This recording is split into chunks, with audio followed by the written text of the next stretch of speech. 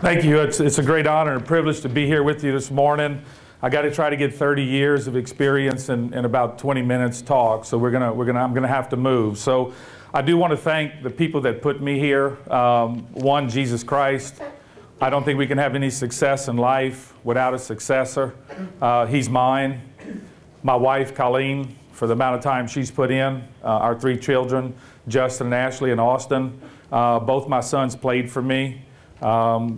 So that was a gift that I always thank the Lord back for, because I missed so much of their career. Both boys pitched in a state championship game and their father wasn't there. So that still bothers me today, but God gave me the opportunity to coach them. Justin for 4 years with me, Austin for 3, and he's currently signed a contract with the Los Angeles Angels. But I always like to try to be honest anytime I speak, so if I look a little fidgety up here, I want you to know why. I got up this morning, drove last night after practice, about 7 hours into here, got here about 3 in the morning. We'll do these 2 talks today and then head back for practice tomorrow morning. But we've been pretty busy. I got up this morning to pick up a shirt I wanted to wear. The button fell off. I went to get a different top I wanted. The zipper fell off. I went to get my briefcase to come here. The handle fell off. So I've been scared to go to the bathroom all morning. I don't know what's going to fall off next. So if I look a little fidgety, that's why. I like to be honest to the people I speak with. But I'm really honored. I did get my 1,000th win. It did come at the cost of University of Alabama, but the class and the character of Coach Mitch Gaspard the next day giving me an autographed baseball with the Alabama logo. It sits on my shelf in my office, and I proudly display it. The great respect I have for the state of Alabama, the coaches, the players. We have 2 kids that we just signed from your state, and we're recruiting a 3rd. So we got a lot of respect for you guys here today. That's why I'm here to speak. The one thing I'm going to speak on today is a little different. I told Barry, I thank Bobby Pierce for putting me in touch with Barry, our past Cross, and Matt Kennedy for getting this all set up. I've been teaching pitching for 30 years, so I'm speaking later on pitching, but I asked them to do the talk that I think is more important than pitching for us to really get our arms around as coaches. 4 years ago, we brought this to in Waco to the Texas Baseball Coaches Association. From there, rumors spread. It went to Mississippi. The Mississippi Baseball Coaches Association asked me to come and do this presentation. We did it. It spread last year to Tennessee. We went on to Tennessee and spoke at the Tennessee Baseball Coaches Association, and this year it spread to the great state of Alabama. So I really appreciate you allowing me to do this. I'm going to get going. A baseball coach is what I do. It's not who I am. The biggest thing that gets us in trouble is what we do becomes who we are.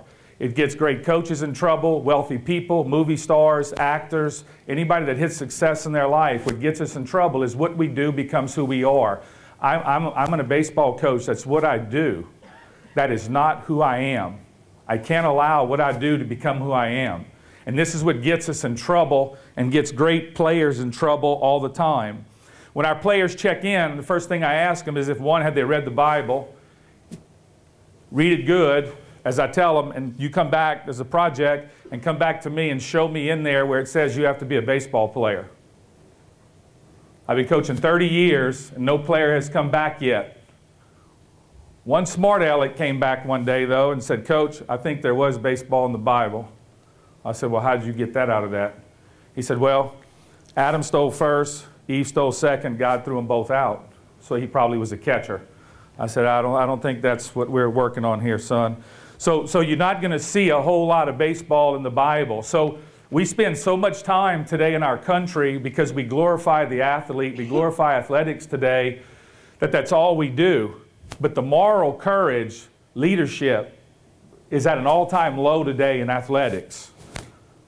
See, when a baseball player or an athlete gets himself in trouble, I'm telling you, next time you see it, and it's going to continue to happen. We had one just the other day, punched his wife in the face, or his girlfriend in the face. See, that day when he punched her in the face, it wasn't his vertical jump that hurt him. It wasn't his ability to run the football. It was who he was as a man that failed him that day. Why? Because so many people along the way worked for him to make sure he was a good football player. But they didn't work on this side. See, I can take a player today in my sand pit, my bullpen, with a 400-pound tractor tire. He'll flip it in 100-degree heat for 3 hours to get a Major League Baseball contract. But later that night when he goes into his buddy's apartments and 3 dudes are smoking wacky weed and one guy got porn on the TV, he doesn't do nothing. He sits down when it's time to stand up. Now think about this for a minute. He'll flip a 400-pound tractor tire for an hour in 100-degree heat. Why? Because we glorify the athlete. We glorify their athletic courage. So it's through the roof. The problem in today, we had an all-time low in their moral courage because we don't work on that, because society doesn't glorify that. We glorify the athlete. See, Tiger Woods at one time was the #1 golfer in the world. And I'm not being disrespectful. He's the 288th one now in the world. His golf didn't get him in trouble. See, their sport will never get them in trouble. Who they are as a man is what's going to get them in trouble. If a player comes to me and doesn't sign a Major League Baseball contract, his career is over at 22 as a baseball player. If he lives to 82, he's got 60 years to live on who he is as a man. But yet, we're going to work so hard on trying to make him a good baseball player. This is why athletes will continue to be in trouble, is because nobody wants to work on this side. Well, if you play for us, we're going to work on that side. I love this. It's a simulated thing. It's not a real tattoo on his arm. It says God, humility. See, God says we can't get to any of the virtues in life until we're willing to walk through the door of humility. What's the biggest problem with a great athlete? What's the biggest problem with the star on your team? He's not humble, right? Because society tells him to go ahead and get him. Get everything coming to you that you deserve. But that's not a servant leader. That's not a guy that's going to be able to compete in corporate America down the road. He says this in all his testimonies that he gives. When he got out, he had $3 million. He was rich in cash, but he was bankrupt in Christ. 5-tooled player gets kicked out of Major League Baseball. Man, that's not easy to do, to get kicked out of Major League Baseball and be a 5-tooled player. What got him kicked out? Wasn't his ability to run or throw or hit. Heck, he had 5 tools. What got him kicked out of baseball was who he was as a man. Why? Because we work so hard on making him a baseball player, we forget about trying to make him a man. So he had to rearrange all his priorities and put God first, humility second, family third, sobriety, and then baseball. We got that skewed in our country. We got sport at the top. We did a study about 5-6 years ago of how the kids are coming to us, and I know you're seeing this too. I heard some of the good coaches up here talking a minute ago, especially with the parents. See, a kid's a kite.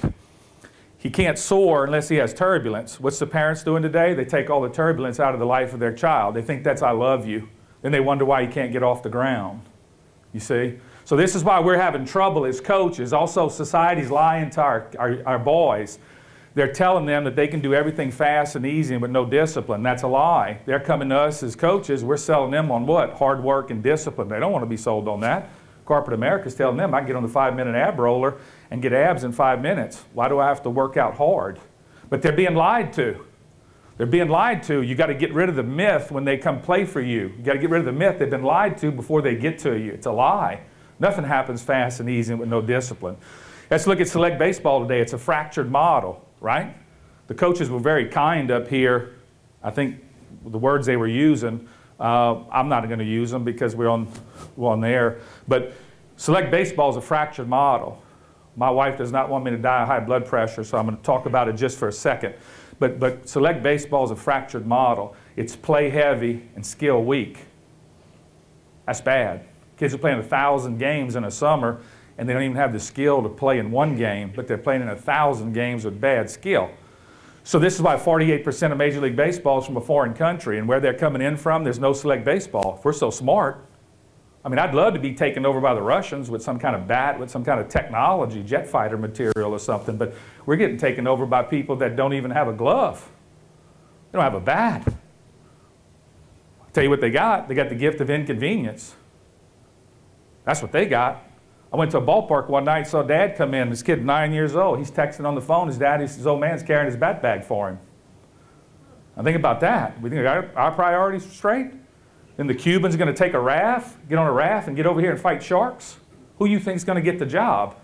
That little dude texting with his old man, carrying his bat bag? There's no way. And for select baseball, you see it the way the players are coming to you. I see the way we're getting them right now, right? Everything's guaranteed. You're guaranteed to get 3 jerseys. You're guaranteed to get an Oakley contract. You're guaranteed to get a Marucci bat. You're guaranteed to get all this stuff. We're going to go play down in Disney this weekend. Guaranteed 6 games. They go down there, and guess what happens? They get their teeth kicked in on Friday twice, right? Then they go to Waterworld that night. Saturday, they go back. They get their teeth kicked in again. What's left of the teeth from the day before, right? Then they go to the zoo. Sunday, they got 1 tooth left. They get it knocked out of their mouth on Sunday because they got guaranteed 6 games. Then they go see Mickey Mouse and Goofy. They come home on Monday. Dude got his teeth kicked in, lost 6 times. Guy walks up to him at school and says, "Hey, man, how'd y'all do this weekend?" He utters the words, "I had a great weekend." Now think about that.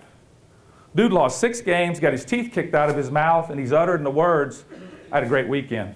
And this is why we can't find guys that want to throw down, guys that want to play with their hair on fire, guys that want to compete. They lost the art of competing. Why? Because everything's given to them, everything's guaranteed. We're fighting that as coaches. Another thing we saw in that 5-year study I did was lack of leadership. Can't find leaders. You probably leaderless, probably looking for a leader. We've got 18,000 books in print on leadership, but we can't find a leader because leadership's confusing. So you know what we've done 5 years ago? We stopped practicing 1 day a week. Either on Mondays, we call it Motivational Mondays, or we stopped practicing on a Tuesday or Wednesday, and we'll call it a Real Life Wednesday or Wisdom Wednesdays. They've practiced enough baseball. What we started doing is working on them because they're the problem. It's not baseball. They're the problem, not baseball. They've played enough baseball. Problem is they don't understand how to be a leader and they don't want to compete. So we've had to change some parameters. One of the things we've got to do now is teach leadership. Can't send a duck to Eagle School. These are the 2 big things that we want to try to get them to understand. You got to know the way. You got to be willing to go the way. And then you can show somebody the way. The problem in our country, everybody wants to skips number 2. They know the way, but they don't want to go the way. But they want to show people the way. You can't do that as a leader. If you're going to be the leader of your team, I tell this to parents all the time, and our players, you can't become a father or a parent and lay your life, if it's in disarray, over your children, expect your children to make it. It's not going to happen. You got to get your house in order. You can't lay your disarrayed life over your team and expect your team to have it together. It's impossible. Everybody wants to work on everybody around them. Nobody wants to work on themselves. And so we want to teach them that not only do they have to know the way, they got to be willing to go the way, and then they can show somebody the way. We also want to make sure they hit the 360 level of a leader. They serve the person above them, they share with the person on the side of them, and they lift up the person below you. What's the biggest problem on your team? They don't want to serve you, okay? Because they got no respect for authority. You're not their select coach. They all have an attorney by the time they're 6. You tell them we're going to run 10 laps today. They call their attorney to see if they have to run those laps, or if you can legally move him from shortstop to left field. So you have to be prepared for all that today, right? Then we want them to share with the person on the side of them and then lift up the person below them, okay? Then we get into leadership myths. I'm not going to cover them today, but this is in one of our Motivational Mondays. We have to teach leadership. Guys, you have to teach it. Remember this. This is a misnomer. When somebody says, put your kid in sport, he's going to gain character and leadership out of playing the sport, that's a lie.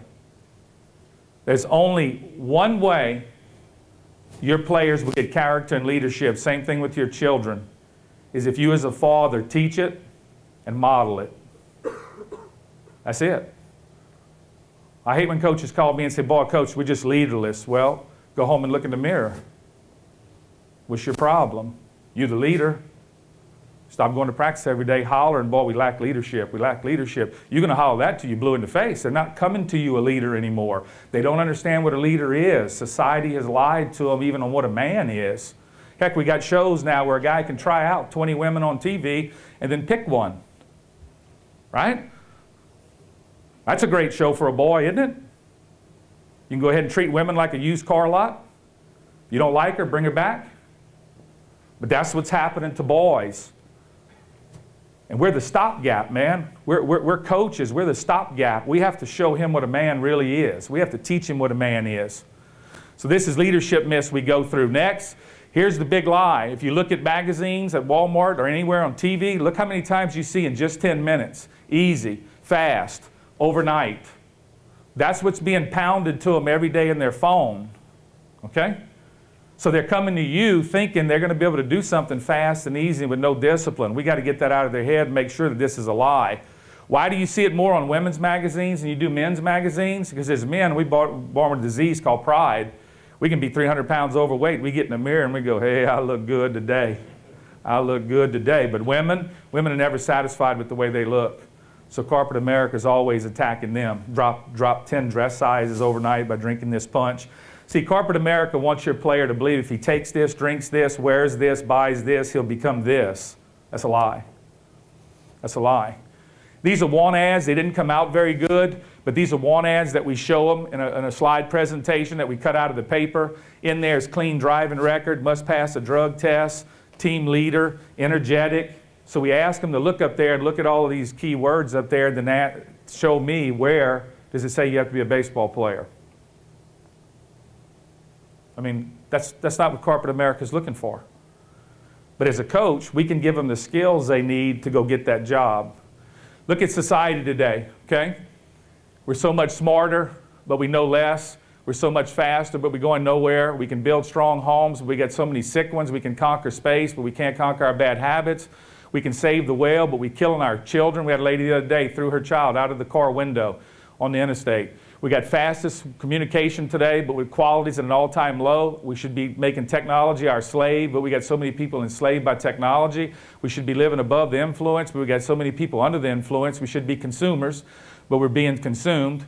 Our kids want to be entertained today instead of being engaged in something. I tell my players every day, when you come here and play for me, man, I'm no circus clown. You want to be entertained? You go across the street to the Cajun Dome where the circus comes to town, and somebody might make you feel good and make you laugh. I'm not no circus clown. I'm not going to be David Copperfield today. It's not my job to entertain you. But that's our problem with them today, is because they want to be entertained because they're being entertained in their hand all day long. 74% of kids cheat in college today. So they said, okay, if cheating is so high today, which one's the degrees they cheating in the most? Business and engineering. We've seen all the Ponzi scams. 25% of every person that logs onto a computer today goes to a pornographic site. 56% of all divorces today are caused by pornography.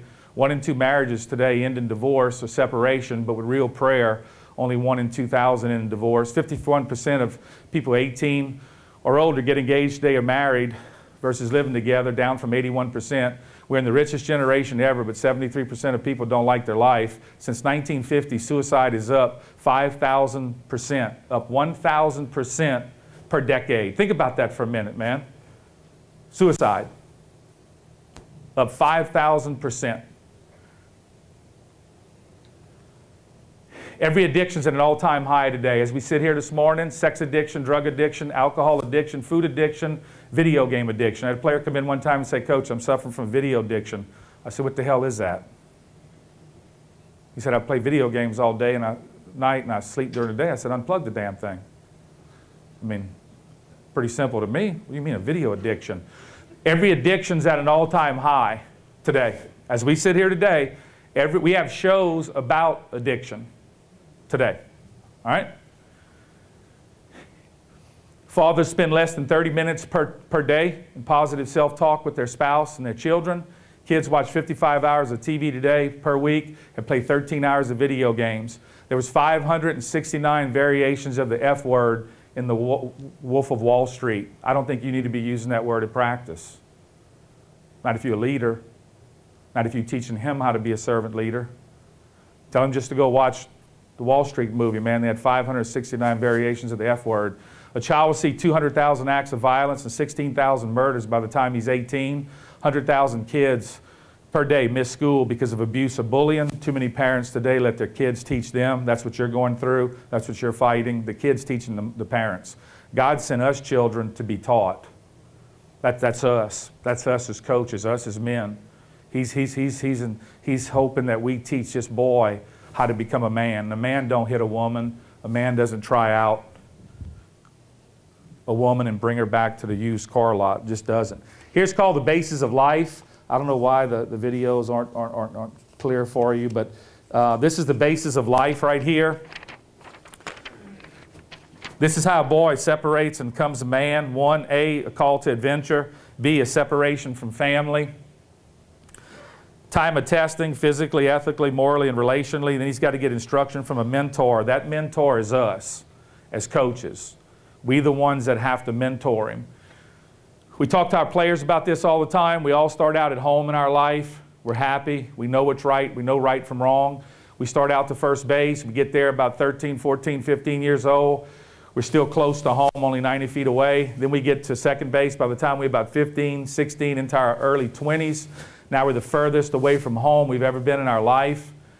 That kid's taking his lead. He's got the second baseman trying to deceive him. He's got the shortstop trying to deceive him. He's got the catcher and the pitcher trying to deceive him. And then he's looking into who? A coach. He's looking into a coach. He wants that coach to ultimately wave him around third and get him back home. And ultimately, that's what we're trying to do in our own life. We're being deceived over and over and over, not by the pitcher, but by the devil. And we want to get back home. We're trying to get him back home. He's counting on you. He's looking into the third base coach to wave him around third and to get him ultimately back home. They did a survey. They asked the parents, what are your 5 fears when every kid when your child goes to play college baseball? They said drugs, alcohol, sex, negative peer pressure, balance in academics and athletics. Then they asked the kid, what's your 5 reasons for playing baseball? He said fun, playing time, scholarship, attention, and the Major League Baseball draft. So there's a disconnect there between what the parents are concerned with, that they want him to get out of playing for you, and what he wants to get by playing baseball. We as a coach have to connect those two. We have to connect them. We do this through AIT equals AC as part of our program. It's worn on their bracelets.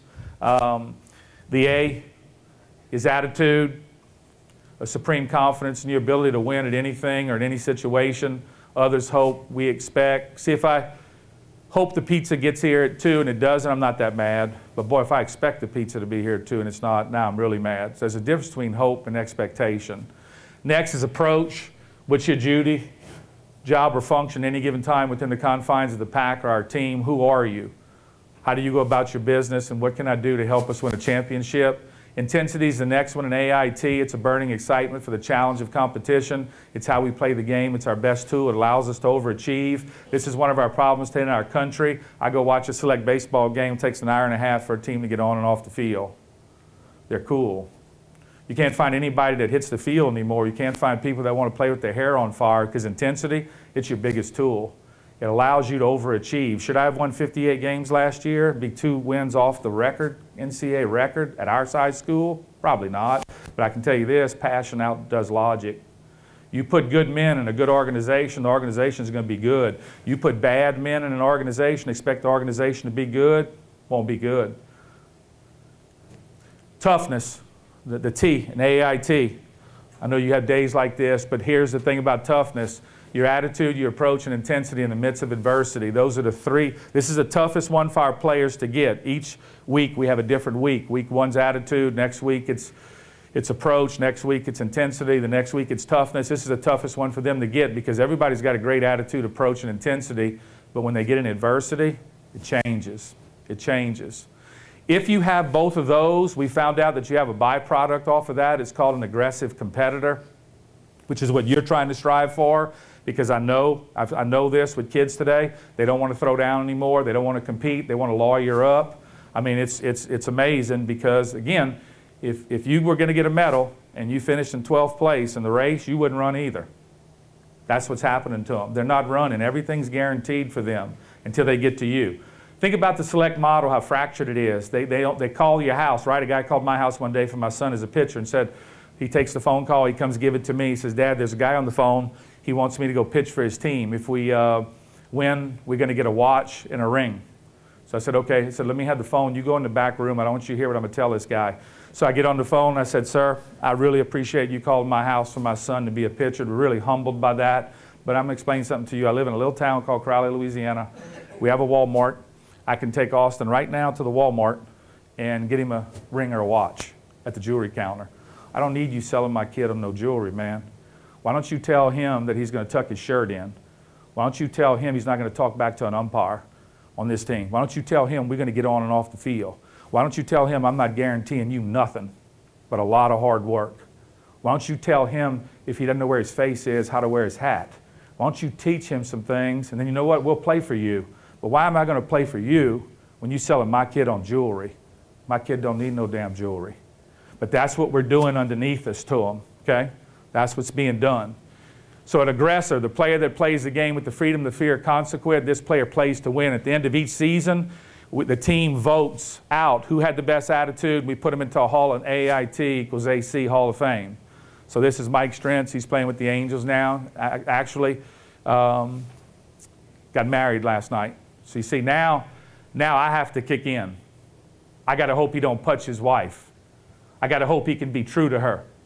I hope he's learned in 3 years with us how not to put his hands on her, how not to try her out, how to be true to her, because he went down the aisle and she said, I do. I do means trust. Can he do that? Can he really be a man? Because ultimately, that's what's going to make or break him, not how good of a catcher he is for the Angels. This is my son. He was voted competitor, the player that hates losing more than he enjoys winning. We were nicknamed the Grinders. This is what their motto is, just for you to know. The G stands for God comes first. The R stands for remain humble, no ego. Our players understand that ego stands for edging God out. See, God gives us 2 gifts in our life. The first one, it's a universal gift. We all have it. It's the ability to make a difference in somebody else's life. It doesn't take no talent to do that. We want our players to hold the door open for a teacher, hold the door open for somebody when they head to the classroom, because we want them to understand that God gave you a gift to make a difference in somebody else's life. It's our second gift as men that gets us all in trouble. He gave us a unique gift. My gift you don't have. Your gift I don't have. He allows us to make money with that gift. And this is where the trouble comes in. We're going to get good at that second gift. We're going to make money at it. We're going to get famous for it. See? And then we get in trouble because we don't give the glory back to Him. He gave us that gift to become great, to have a platform. Like I told my son, if you make it to the Angels, you get to the big leagues, that's God giving you a platform.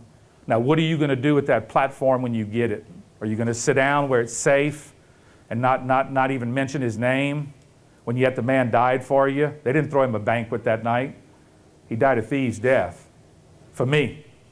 And I'm going to get good at what I do and get invited here to speak to you and not whisper His name? That's incomprehensible to me.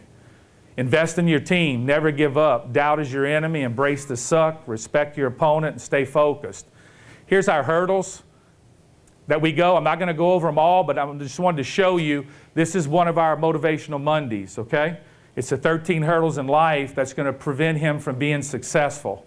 And if he can't get over any of these hurdles, then he's never going to make it in life. The first one we cover with him is sin. Sin's what you did, it's not who you are. That's the biggest problem.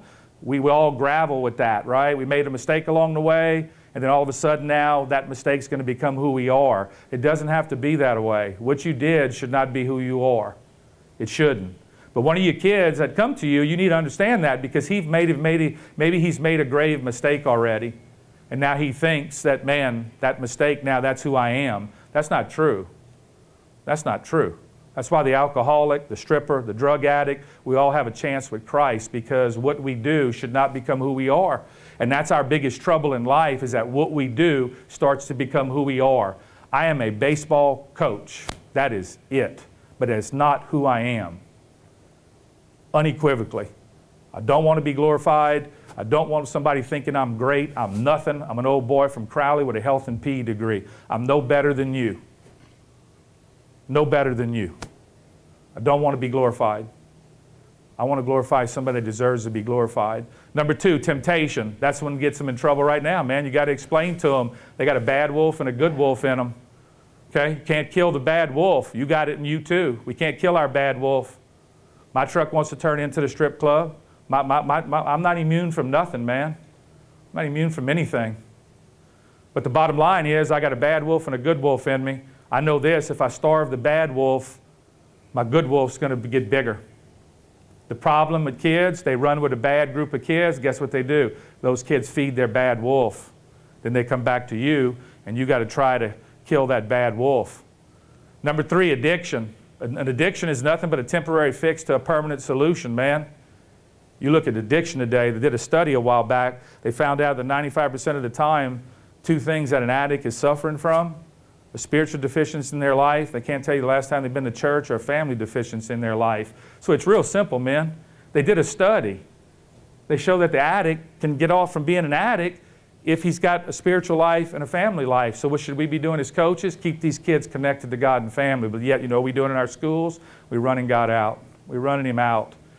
And yet, the study shows right there. Number 4, discouragement. Your players are going to get discouraged. Man, you're going to get discouraged. Remember, the devil can only do his work if you're discouraged. Number 5, rejection. It's our biggest problem in life, okay? We all search for acceptance and happiness. This is what gets us in trouble as men. This is what gets your player in trouble. He's searching for acceptance and happiness. None of you woke up. I didn't wake up this morning. You didn't wake up this morning and go, you know what I'm going to do today? I'm going to make myself be miserable all day. We don't do that. We search for acceptance. We search for happiness. So this is what gets us in trouble, because corporate America starts to sell us on what pleasure is versus happiness. This is where the trouble comes in. Pleasure versus happiness. You have to teach them that. Critics. They don't build statues for critics. One year, early in my career, they were hoping I wouldn't leave. Late in my career, they hope I hurry up and go. One year, I'm too fat. One year, I'm too skinny. One year, we got the wrong colored hats. That's what's causing us to lose. Coach said that earlier. The more success you get, the more critics you get. But let me tell you this about a critic. They don't build a statue for a critic. When you go out in front of Dodger Stadium and you see Jackie Robinson up there, they didn't build a statue of the dude that was hollering at him about the race of his color or anything. They didn't build a statue of that dude. They don't build statues for critics. So don't worry about the critic. Don't worry about him. They're not going to build a statue of him at your field anyway. Make them build a statue of you at your field, the guy that handled the critic. Number 7, fear. This is the biggest one that gets us in trouble, especially in baseball. You're going to fight it with your players. Fear. God said in the Old Testament and the New Testament over 1,000 times, do not be afraid. Why he didn't say it 1 time, why he didn't say it 2 times, why he didn't say it 3 times, because he knew fear would be our biggest crippler in life. Fear is our biggest crippler. Should I steal second? Should I take that new job? Should I stand up here and speak, man? What am I a little worried maybe if they hate me because I'm using the word God up here? I mean, fear. You can't let fear shackle you. You can't let it shackle you. I think this message needs to get out, or it wouldn't have went from Texas to Tennessee to Mississippi to here. I just think there's not enough people that are brave enough to get up and do it. They're not going to cut Michael Jordan open one day or a Navy SEAL and go, there it is, man. I knew it. He's got an extra gene. People that have courage don't have no extra gene, and no difference in you. The difference is, are you going to sit down when it's time to stand up? I mean, that's the question. I want my players to be able to stand up when it's time to stand up and not just sit down. I still want them to flip the tractor tire. I still want them to try to get a Major League Baseball contract. Heck, we're ranked 6th in the country right now. I care about baseball. I really do. But I'm not going to use them to win. Because ultimately down in life, they won't win. And what are we in this for? You know how they should judge coaches? They ought to come get us, go back, look at all of our players, see who's true to their wife, see who's not an addict, and then rearrange coaches. Failure. Man, our game's full of this. Just make sure, man, that we never win or lose. W stands for win for us. L stands for learn. We never use the word lose. Only time we lose is when we fail to learn. Number 8, courage. Nobody has an extra gene. 10, change. He cannot become who God intended him to be without him remaining the same. And that's your biggest fight with a player, right? He doesn't want to change. You got to get him to understand that the person he is right now, that's not the person God intended him to be. He's got to change. He's got to grow so he doesn't fight you when it comes to change. A journey towards something is actually a journey away from something. Number 11, convenience. This is what's got us in our country today. 48% of Major League Baseball is from a foreign country, and it's growing because they come from inconvenience. We got a pack of Skittles that hangs in our locker room bulletin board. It's push pinned up there because I tell them the story all the time. If I go to the Bronx and I go get me a little 9-year-old boy out of the Bronx, and I go to the richest place in our town, and I get me another 9-year-old little boy, and I put him in our locker room, and I throw that pack of Skittles on the ground, and I say, y'all go get them. Guess who's getting them Skittles? That guy from the Bronx. He ain't got no backup plan. He has to get them Skittles. The other one, he comes from privilege. I don't need it. Mommy and Daddy will buy me some. You see it all the time, right? Mommy and Daddy running in the 3rd inning to give him a Powerade because he's a little hot in the 3rd inning of a game, man. Big lie. It's going to be fast and easy with no discipline. Had him go drink out of the water hose. Number 12, you. That's going to be their biggest opponent is them. It's going to be your biggest opponent.